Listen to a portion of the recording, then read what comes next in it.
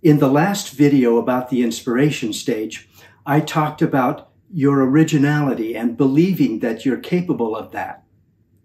I said inspiration is something that cannot be taught and that you have to experience it in your own inner heart.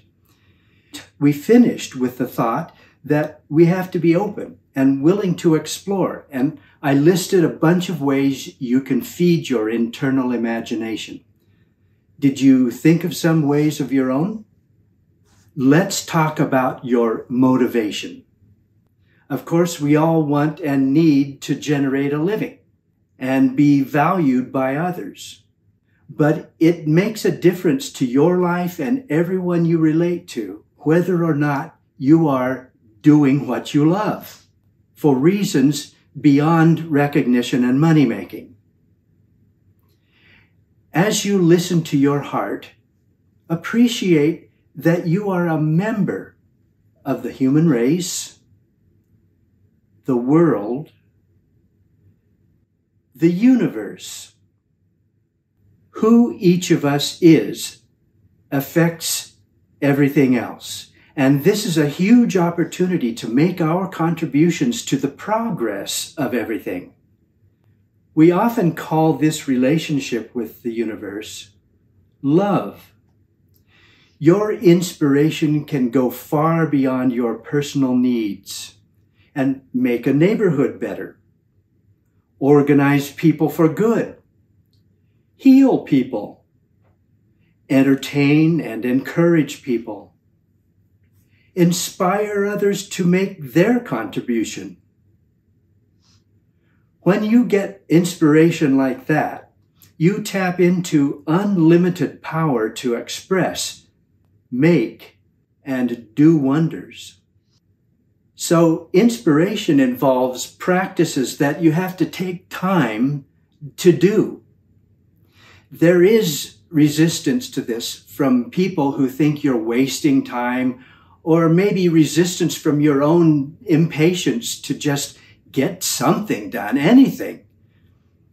But remind yourself, if you don't put time and energy into receiving the deep inspiration, you won't discover your best work.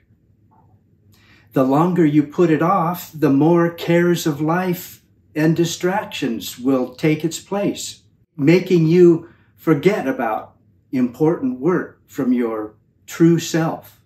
This is why I recommend a daily discipline of receiving inspiration. For me, it is my spiritual discipline every morning. That routine is the start of my work. Before doing any concrete tasks, first I wait, contemplating what is in my inner person or my heart.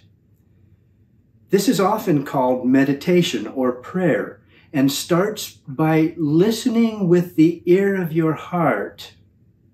My way is what I call communing with God in an inner conversation.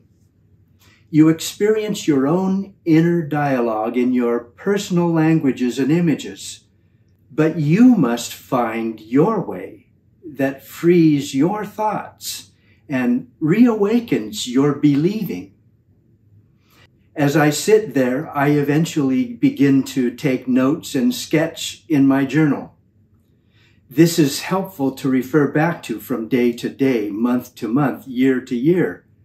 As you review your journals, you sometimes find a thought progression that is like a long-term inspiration and might guide toward a concrete project. A visual artist might journal in a sketchbook. A musician might write music notes or record some improvisation. A dancer often moves as a meditation.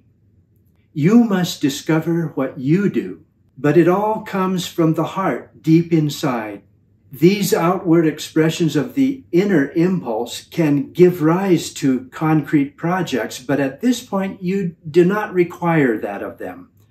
Just collect reminders of them. This is your impulse. and it's subject to your choices. You never have to feel like you have to obey or be forced to do anything. You're not a puppet.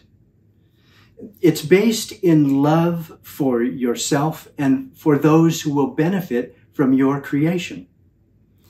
For me, this is a collaboration with God animating my imagination, my intellect, my emotions, and my skills to move humanity along in our development. In the next video, I'll talk about taking care of that infant idea growing inside you and the transition from inspiration to execution.